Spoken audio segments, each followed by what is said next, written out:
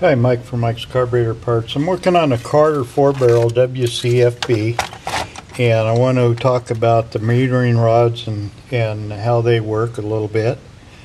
And this is a metering rod assembly here, and it's on this lever here.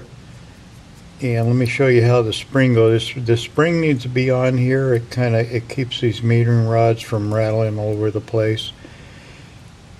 And they clip on like that, like so.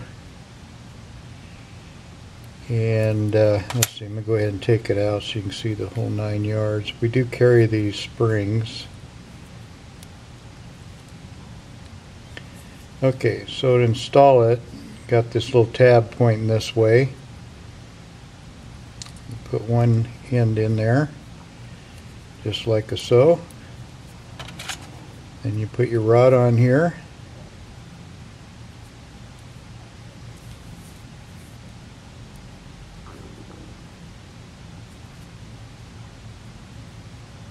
And there you go, that's the way the spring is. So I'll talk a little bit about the rod. The rod is basically tapered so that when it's down all the way at idle, the biggest part of the rod is sticking inside the main metering jet here. Now keep in mind that the rod fits in that jet loosely. They don't fit tight. All they are for is to restrict the flow of gas, not to stop it. As the rod is pulled up, it uses the smaller diameter and allows more fuel through. So that's basically what the metering rod does. Now the way it works is twofold. Let me put this back in here. Now on the bottom of this is it's falling apart on me. I think they call these vacuum meters or something. I don't know why I call it the power piston. It's because what it looks like. That fits on like that, and you have to put that on after this is slid in the top. But I'll show you that in just a minute. So let's put this back in here.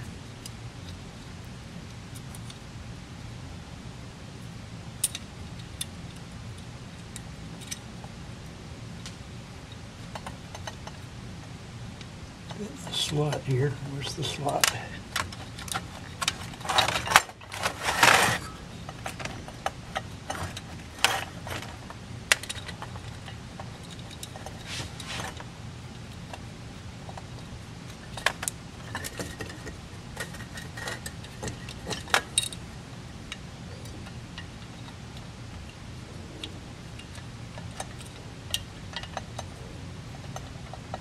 Okay.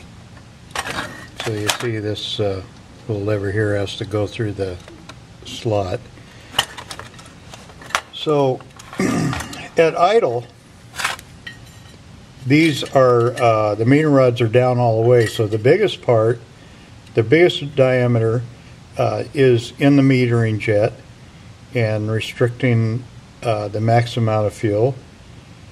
And when you press on the gas, the lever opens up the metering rods, okay, and pulls them up, okay, so it allows more fuel in.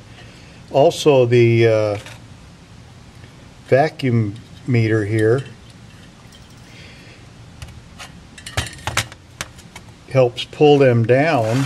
At idle, you get your most vacuum, and this thing is pulled down in here. Here's the hole.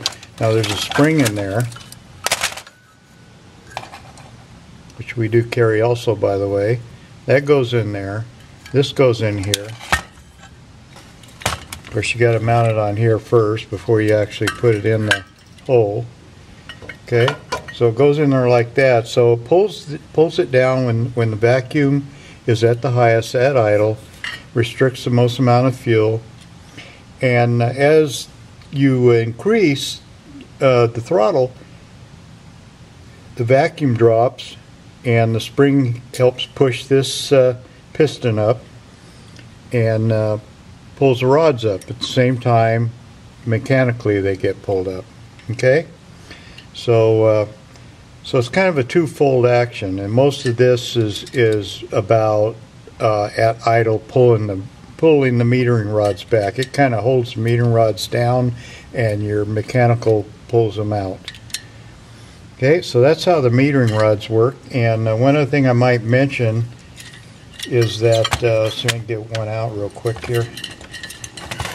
These metering rods are no longer produced, they haven't been for a long time, but you can find used ones every once in a while. When you replace them, be sure to replace with the same number. The lengths of these vary, and they can vary with different carburetor numbers, so you got to be very careful you don't stick the wrong metering rod in. And the number on it, the Carter number, is always stamped right here on the metering rod, and it'd be like 75-889 or something like that.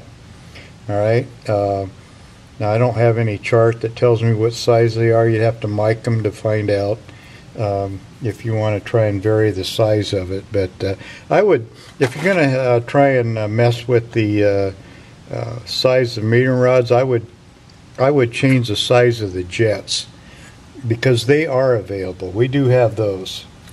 So that's what I would mess with. I wouldn't mess with metering rods. The only reason you would change one of these is if it got bent, something like that. And like I said, they're pretty hard to find. So there you go. That's all about the metering rods. I hope this helps. Thank you.